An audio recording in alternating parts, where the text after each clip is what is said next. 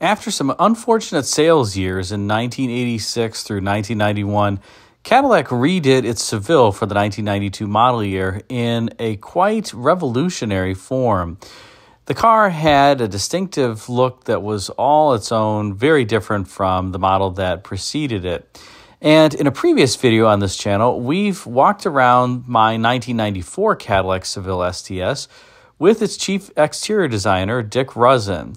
Dick then explained a number of the design features, but in this particular video, we are going to supplement that part one of this series by describing some features about the car's aerodynamics and how designers incorporated aerodynamics into their styling.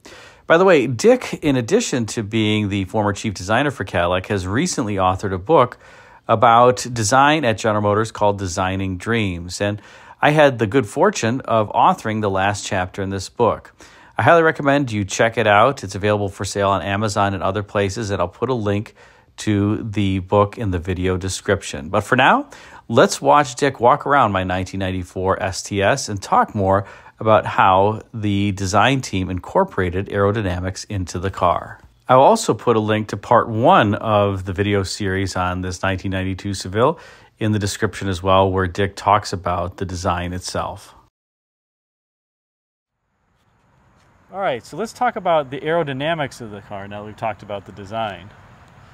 So Dick, what are your thoughts? I mean, you had, as you mentioned, you had experience in aerodynamics from your time working on the X cars and with Claire McKeegan and team. Right. How did that, let's say, play into this particular vehicle? Well, what happened was I went from working on the X cars to Advanced Studio and then Chevrolet 2 Studio, where we did had a great group of people there. We did a lot of great work there. And I never, from the time I left the X car program, I never thought of designing cars any other way. I mean, that was just the way I would do it. Now, I thought everybody was kind of in the same spot, but they weren't, because the production studios were not involved in all that aerodynamic work we did. They inherited the processes through the people that would work with them on their different programs, but they weren't involved in the learning processes as I was. So I was in a little special spot. So I would never choose anything to go on the clay model that wasn't going to be good aero. I mean, it was just, would not do that. It was just automatic. So when it got to the Eldorado and the Seville, that's what I was doing. The Caprice was outstanding aerodynamically, and so was the Lumina and the Lumina APV, those two. So nobody, in working on these cars, this car and the Eldorado, the total focus was we have to have a car that looks great, that people are going to like. Nobody cared about the fuel economy, the aerodynamics, or anything other than that. But what happened in the end, we ended up with two outstanding cars aerodynamically.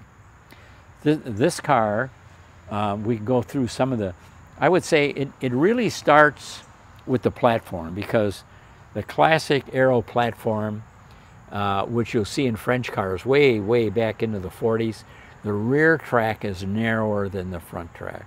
And that's to allow two things. One, you don't want your rear tires to go in the same track as your front tires when you're driving through the snow. That's one thing. But second to that is you want the rear of the car to tuck in for good aerodynamics, to give you a platform for good aerodynamics. So that's what this car does. And that allows us to get attachment, so the air attaches at the front and stays with the car all the way to the back. But because this is tucking in. If you look from here, if you bring your camera right there, Adam, what you're going to see, you can see how these surfaces are sweeping up and around. And the same thing is happening with the roof. Now, we did this little break on the roof. I don't think it does anything. And then you want the air coming off the roof to attach here to the deck lid. Now, why do you want that? You want that because when you drive a car and it's going through the air, it creates a hole in the air. And how big that hole is what is called the drag. That vacuum is trying to pull the car back. So the smaller you can make that wake, it's like a wake on a boat, if you think about that. Sure. The smaller you can make on that wake, the smaller is the drag. So by having connection here between the roof and the deck lid, and by sweeping this in, we're making that wake small.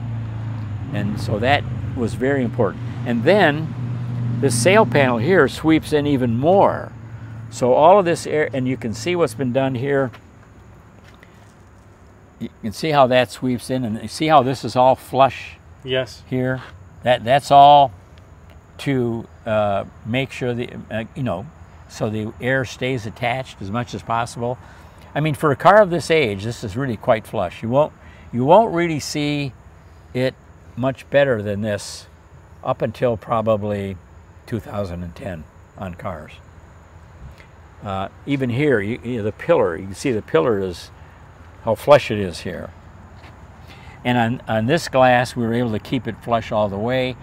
By the time it gets to the back, there's this little step in here that you can't get rid of because you have to have so much for manufacturing for the belt. They've got to have enough to stamp that piece out and make all that happen there.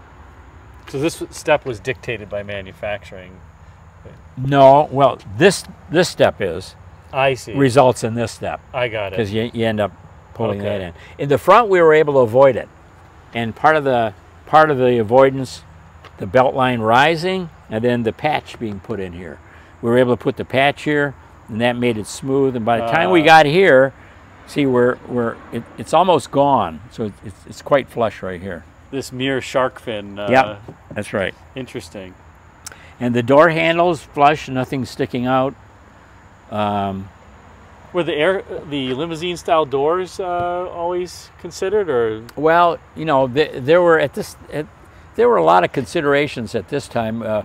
With the DeVille that followed, they wanted to weld the roof to the body inner by having a slot here. Mm-hmm. But on this car, they weren't there. So this is finished. And there are a lot of different ways to do doors into a roof. But this was one of the, they all have different economics. And so this was the one that was the most efficient and lower in cost. And it also gave us this flush look. And it gave us this really flush look here for drag. So that it was a very good choice. I have to ask Dick, this divider bar here for the window glass, these windows only go down about halfway. Yeah. Was there ever any consideration to moving it further forward? Yeah, well... Or you wanted it to look good? Well, no, there's two issues here. Yeah, you could move it forward, but you have to consider the rear passenger.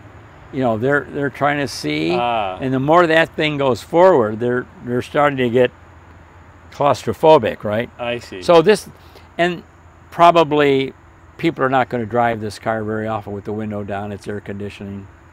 You got all those considerations. And is the low nose also something that helps for the Aero too, just to have a small frontal area in effect? No, the frontal area is, if you look at a drawing of this car, that's the frontal area. It's not this. Ah, okay. And the whole thing. If you have a car with a luggage carrier on it, yes, and it's sitting up there 4 inches, that's part of the frontal area. Oh. And it hurts your fuel economy.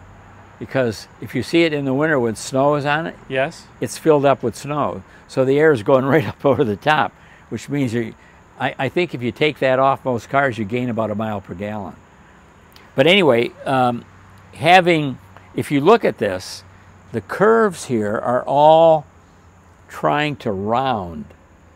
There's a peak, but they're trying to round. So if this were a continuous round shape, that's what it's trying to do. The bumpers, you don't have a lot of opportunity to do much. You see we did chamfer this, so okay. that chamfer this so that the air wouldn't have, because what it'll do here, it would hit that sharp edge and it would start to be turbulent, and you want it to just go right into the to the radiator area. So that's one of the little things we did, and then we took that and made that into something that, you know, worked here. Wow. Were there any cooling challenges with this car, with the V8 that you recall? No, nope, never this were. worked. No, and you know the dam is a lot of it. You have to have, now for this car we didn't have, I don't think there's anything was done under it aerodynamically. No. I mean, they do that today. They do all kinds of stuff. Yep. But for us, we didn't have that opportunity. So it's just where this dam can be in height and how forward it has to be to cause a vacuum behind the radiator. That's what the dam does. I see. So the dam, now there is an opportunity. You can have it out here so you can see it, or you could have it back there, a little vertical dam. Yes. But it made the car look a little more aggressive, you know, by having it out here. And so that's what we did. So when you get to this car, special model, more sporty, more performance oriented, then, you know, having some of those cues kind of helps tell you, you know, that this car is not a regular grocery store car. That's what I like to tell people. This isn't my regular grocery store car. And you know, the thing about the Seville, Cadillac had to, I think the corporation was probably in on it, they had to decide, when you go for car of the year, you don't let them pick the car. You pick the car and you say, this is the one we want you to look at. You sponsor a car. So in this case, they had an Eldorado and they had a Seville. So they decided that the Seville would be the car that they would promote for car of the year. And they had a prototype that was pretty rough, but it ran good, and they took all these guys to the proving ground independently and let them drive that car. They drove it around the track. Keith Crane, I saw Keith Crane once, he said he had driven it, and he said when they drove it around on the bank, it was like a race car. It felt really good. So it won all 4 Car of the Year awards. No other car had ever done that. It was the first time. And when you read those articles, it almost looks like they were all in the same room when they wrote them. They all had the same impression of the car, the way it felt, the way it drove, how it looked. How it looked was a big deal. In terms of how it looked, was this rake of the windshield at all contentious, or no? No, it had to go, well, the windshield, of course, it was done on the previous platform, the one from the smaller cars. Yeah. So the tread had to be wider, the longer wheelbase, rear overhang was different. You know, I don't know how they did the underbody. I don't think they made it wider. I think the doors are just out and they just sweep in more. Some things worked in concert that way, but I would say the cowl, what we call the cowl, when you open the hood, you see that sheet metal. That's probably in the same place as the smaller cars were. And you know, there's another one here that carries the radiator. Sure. And that was shared between the Eldorado and the Seville. And that was probably the same. Okay. Like the radiator support cradle, or... Yeah. And everybody wanted the bigger wheels for the STS, but they would have had it, I think it was like 2,500 body trucks or something. They would have had to change. Huge investment. And it was all because of that. There's a little tube in there that those things go up into, and it got in the way of the tire for this 17-inch wheel, because the tire was a little wider. I see. Well, what a fantastic design with great aerodynamics, and it's interesting you were able to leverage that experience that you had from years prior. I didn't know I was doing it. I was just doing it. And it came out looking great. Like you said, the car still looks great. You know, and mirrors, you know, people look at a mirror, well, it's a mirror. But we learned that we could position these mirrors so that, and there's a lot of criteria goes into a mirror. It's rear view vision, so Sure. It's really serious. And there's a triangle here you have to meet. But you can position the mirror so that when the water is coming off, it's raining, and you have the wipers throwing the water, and the water is coming off, it's going to go up here, not come around here and be in the mirror. And that's what you'll see if you drive this car in the rain. You're going to see the water sweep up and go over the mirror. And that's all done by aerodynamic studies and positioning the mirror in a certain spot, and then we would design the mirror to be there. Wow, so you're designing the mirror in this shark fin and filleted surface all of there. that would come on. And then you also had to accommodate the other criteria for vision. Mirrors are complicated, quite complicated. And then, of course, on the X car, we eliminated the drip molding. Remember that? Yes. Cars all had drip molding, and we did that in the wind tunnel. And there were engineers there from Fisher Body to make sure we were going to tell them the truth, I guess, to see what happened. And it was a dramatic improvement, not only for aerodynamics, but for wind noise. Because we made a wind tunnel model for the X car that had what they call was an anechoic chamber. And it had a floor in it. It had a plexiglass windshield that was supposed to be the same sound density or whatever as glass. Research laboratories worked with us because they had to, after the test was done, they had to configure and release the official tests that other divisions would use. And we had a microphone in there, and so all the wind noise and everything, we were able to capture that, change the drip molding, get rid of it, and the difference was dramatic.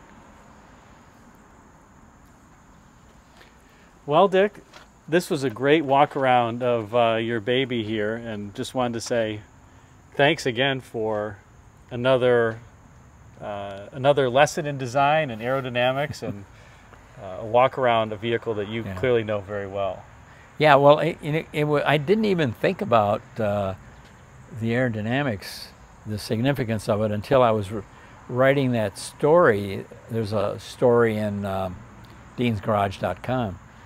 And suddenly I realized, nobody cared about it. Nobody said a word about it. And yet we did it anyway, because that's the way,